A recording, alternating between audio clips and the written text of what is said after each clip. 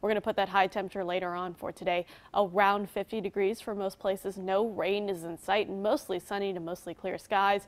Future Tracker is keeping it that way for the rest of the day, but increasing clouds heading through the rest of the overnight hours.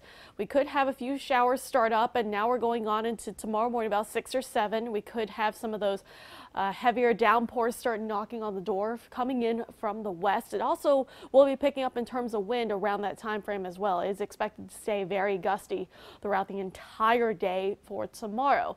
Now we're going up until about 12 o'clock, still noticing that we're going to have very gusty conditions up to about 45 miles per hour.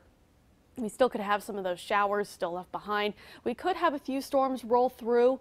We may hear some rumbles of thunder, see some flashes of lightning, but no severe weather is expected. A little bit of a break in the day tomorrow. We may see some sunshine, not a whole ton, but then we go on into Sunday evening. So after the sun has set, could have a couple of those lake effect showers still coming off, but it should be mostly rain. They're trying to convert it over into snow showers, but right now I think we should be staying on the warmer side. That shouldn't happen.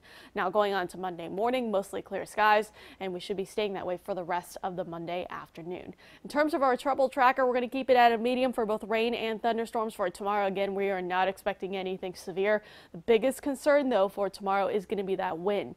We're going to be seeing gusts up to 45 miles per hour, so we're going to put that in the high range. You're definitely going to want to hang on to your hat, that's for sure, and because of the wind, it is certainly going to be feeling a whole lot colder. We're going to put that at about a medium. So rain is expected for tomorrow, drying out for Monday, but I think we're going to be just cold enough for Tuesday to where I think we're probably going to be seeing some snow showers, and that can linger on into Wednesday morning. But today's high temperature around 50 degrees, a mix of sun and clouds. Winds on the lighter side. Tonight dropping it down into the upper 30s, but then the wind is really going to start picking up, especially starting off for tomorrow morning with the rain, the storms, and the windy conditions with gusts up to 45 miles per hour. Cool from Monday with highs in the mid 40s.